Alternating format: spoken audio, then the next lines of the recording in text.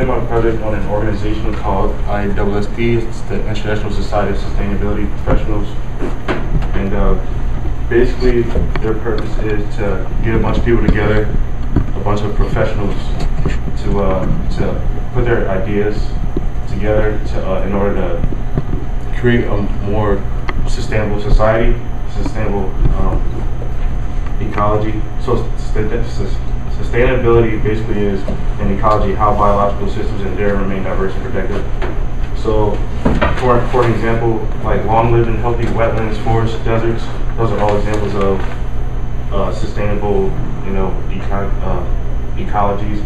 For humans, like it's the potential for long-term maintenance of the self or well-being. So it includes like the ecological, economic, political, and cultural aspects. So it's basically diversity in like pretty much life and how you want it to continue to be productive.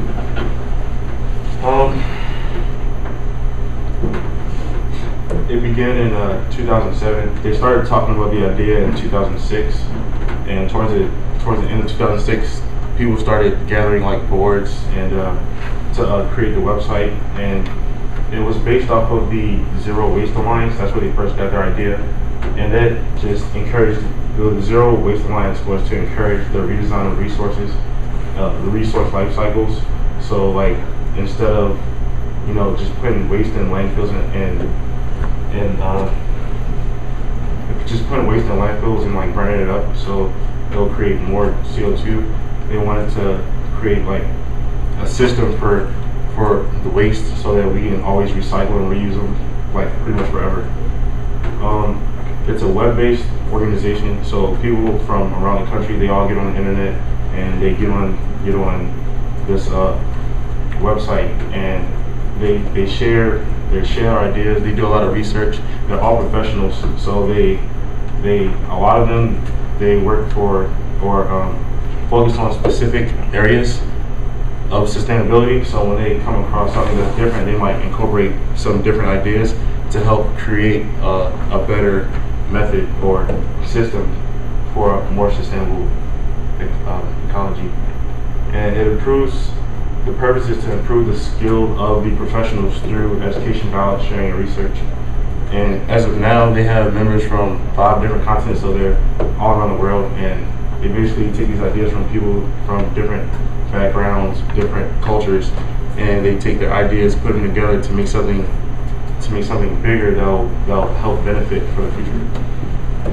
And they started off with this question in 2008. They came up with this question: what strategies can communities and municipalities in the developed world implement now to reduce greenhouse gases that can be easily retrofitted into an existing community that offer multiple benefits? So they're all about taking like small steps. Like at first in the beginning, they want to take small steps, get all these different minds together, because obviously hundreds and thousands of minds will work better than one. You take all these minds, put them together to create multiple systems, ideas, strategies in order to reduce the greenhouse gases. And they also want it to be easy, so that people they're like not going crazy about some big idea about trying to reduce CO2 emission. And so it's all easy, it's accessible to pretty much anybody. Purpose for a professional to join the strategies, like I said, they introduce strategies so that any regular person can go on the website and look at these strategies. Anybody that wants to change like their community for the better, they always go on and look at the tools and methods that they provide in order to better their society. They educate communities, municipalities on how to make their community safer for the environment. So they give a lot of statistics, a lot of reasons for doing what they do, and they encourage people to strengthen sustainability.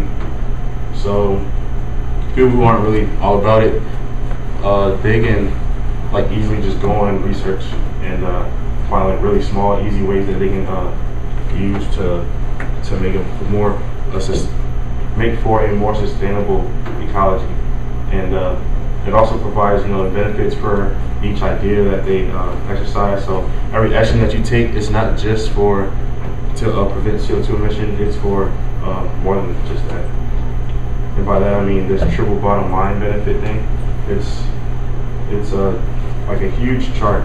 There's a lot of different kind of strategies to prevent CO2 emission, but it also gives the environmental, social, and economical benefits for each strategy, and they call this the synergistic benefits, because obviously it's for the reduction of greenhouse gases, but it also benefits environments, social and economical aspects. The themes of like a lot of different experts that go on the site and the professionals. If you don't know where you are going, any road will get you there. Basically, what they're saying is create goals and make a path so you have something that you're going towards, so that if you don't know where you're going, like you'll just take on any opportunity that you feel is right, and you don't have really a path to get where you want to go. You just end up where you end up. So they're saying to create a path, make goals. You know, how do you want to get better? How do you want to create a more sustainable society for the country, really for the world? And you can do that. Just make sure you have goals and you take action to get there. Another thing, to just use less. So use less waste, because it's no purpose in just using all this stuff. Because when people will just put waste in like these landfills, they don't really understand the process of when they make the things in the first place. It takes a lot of energy, and it like uses a lot of CO2 gas. So people don't recognize how hard it is or how much energy it takes to make this stuff. They just throw it away. They don't realize how well, you know, recycling will benefit. So, and also collaborate and consolidate. So reiterating that the fact that it's a bunch of different minds together to create all these different ideas and methods. And lastly, the best things often come in small packages. They're saying like all these small steps will be as of a greater benefit in the future. It's not, these small steps aren't just going to do like minor things. Like for example, waste is only, according to the website, waste is only like 4% of the CO2 emission in the world, but that 4% is actually has a greater impact than we think. Just like the 2-degree line that they don't want us to go above. It seems like such a small number, but really it has, you know, the greater impact on society more than we could ever imagine. So that 4% of waste and CO2 emission that's in the air, it's actually has a greater impact than we think. So simply recycling more will have a greater impact. Sorry, Sheldon. What do you mean by waste? I'm sorry, I didn't mean. Just like plastic, like wires from different electronics, like a hair dryer. When you just throw that stuff away, they can reuse that energy. So they, like when people throw them away, they don't understand how hard it is to create it, but you can actually reuse it. Just there's certain type of recycling for things like that, for cords and for electronic devices. So simply, you know, giving those back to the people who created it, they can reuse it and try to make, you know, a better technology to preserve the energy instead of using it all. So you're talking about recycling then? Yeah. Recycling things, whatever it might be, just getting it back. Just any reusing a lot of things in general. And this is a short video by a lady named Marvin Staten. She just basically says, it gives the reason why it's important to take action.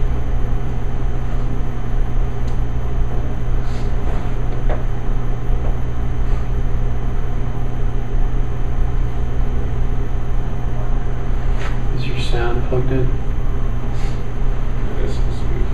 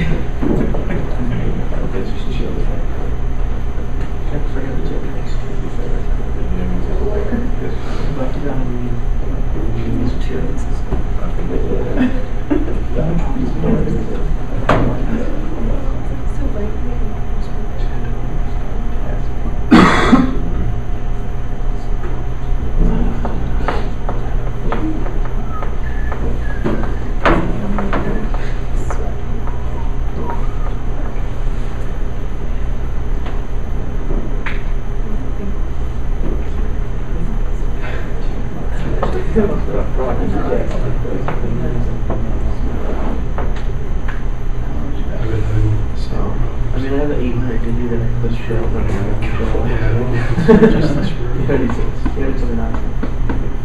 So basically what she talks about in the video is why it's important to, you know, use resources like this website and all the different organizations that they have out there to, because the steps, they're not hard, they're really easy, accessible for anybody. So just things as simple as putting, you know, plastic in a recycling bin instead of the trash, that's a big step, you know, towards our future and staying under that 2-degree line that we want to stay under. We can come back to that. Maybe if you send me the link for that, I'll post it on the middle page. Thanks, Sheldon.